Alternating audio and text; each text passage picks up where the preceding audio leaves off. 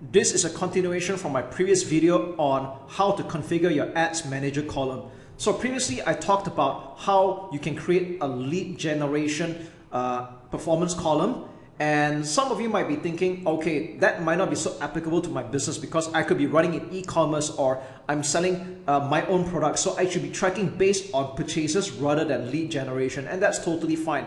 So what I'm going to do is that in this video, especially for those that are doing e-commerce or you're selling your own products, I'm going to show you how to slightly tweak the configuration for the Ads Manager column. Okay, so what we're going to do is we're going to click on the top here at columns, and you're going to click on customize columns. Okay, so it's almost the same thing except that we're going to remove leads and cost per lead. Okay, so I'm just going to go through everything for completion's sake. We'll go with campaign name, ad set delivery, budget, amount spent, impressions, cost per 1,000 impression, link clicks, CPC, CTR, CTR, all these are still important. What we're going to do is we're going to remove the last two columns, all right, leads and cost per lead. So what we're going to do is I'm going to add in this word called purchase.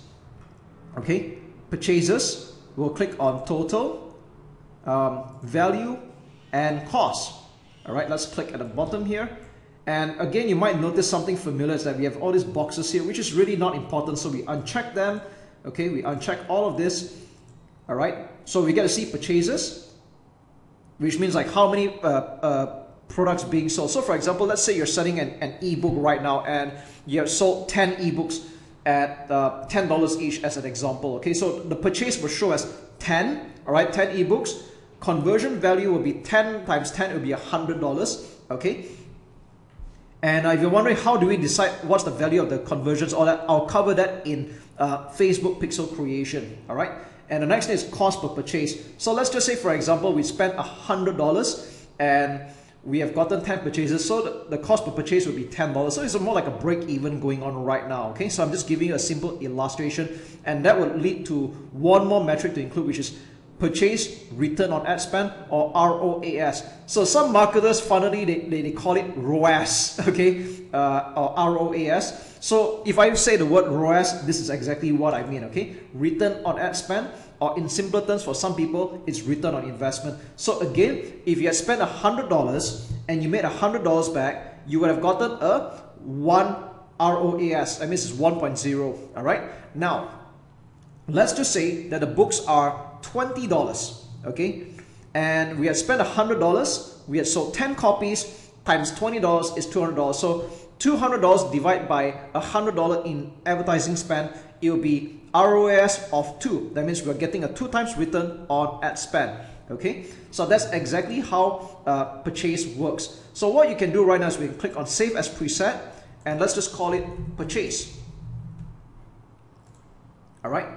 So that's exactly what this is right now. Now, you might be running an e-commerce store and you would have probably a few more metrics that you want to look at. So let's go to customize columns again, and we're going to add a few things such as add to cart. So you can see that there's add to cart over here, total. You can also add the value if you would like, and also the cost. It's pretty much similar here as well, okay? So if you're integrating this with the likes of Shopify, WooCommerce, or any other e-commerce platforms, so these are the things that you normally would like to take a look at. So actually you don't really need unique for this one, okay? Just total cost of add to cart, all right? So some people might even use a different term called initiate checkout, or IC. Checkouts initiated could be another term that you're using as well, but this depends on the platform that you are using, okay?